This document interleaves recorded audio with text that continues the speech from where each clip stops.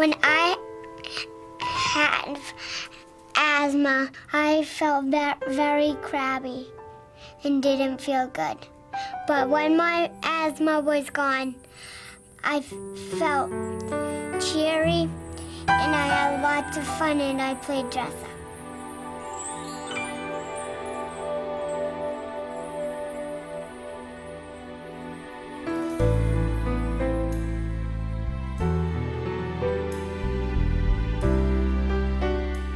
I drew me in a big circle here. That means the pain that I have when I cough, and the pain I have in my chest.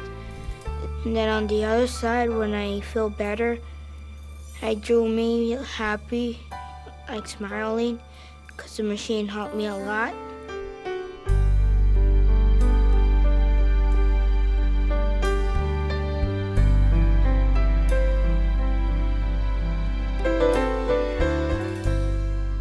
When I have asthma, it hurts my chest and I'm coughing and wheezy like every minute, and I just can't like move because I feel like really sick and I'm really scared. I drew the other side to show how I feel after I take my medicine when my asthma is gone, and I get to play outside and play with my friends and get to do fun things again.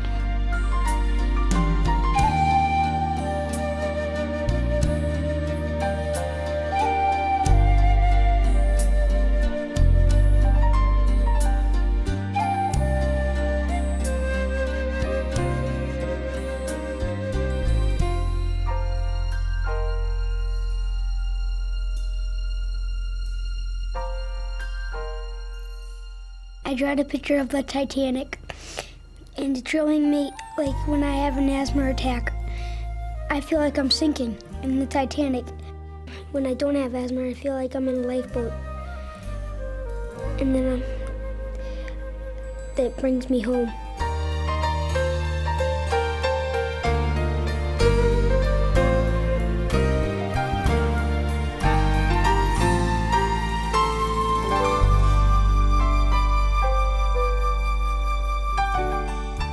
In my drawing, I made a girl crying and sniffling because she's sad that she has an asthma attack, and she's shaking because she doesn't know what to do, and she's scared. And then after she gets better and she's thinking in her head, no more of that shakiness and coughing and sneezing and having to take any more medicine.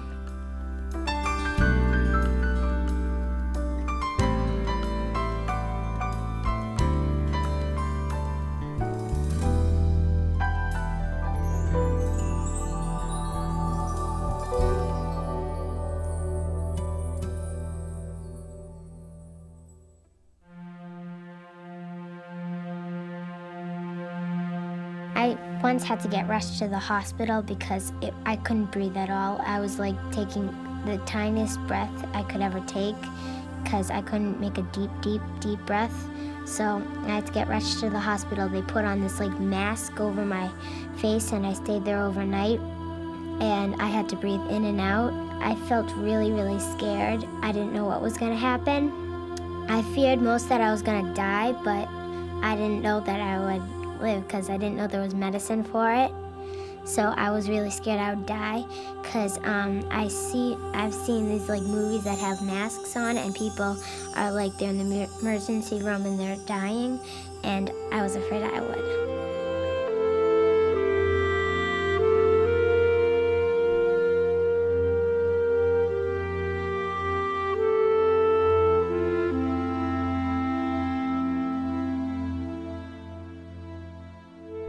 The doctor explained to me the reason we couldn't hear her wheezing was because she was too tight. She couldn't get enough air in or enough air out to make a wheezing sound.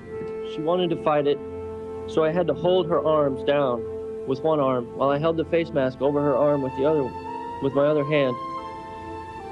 And I whispered, I told her how much I loved her. And she was fighting and struggling, and she whispered back, "I love love you. I could barely hear it over the noise of the nebulizer. Those were the last words she ever said.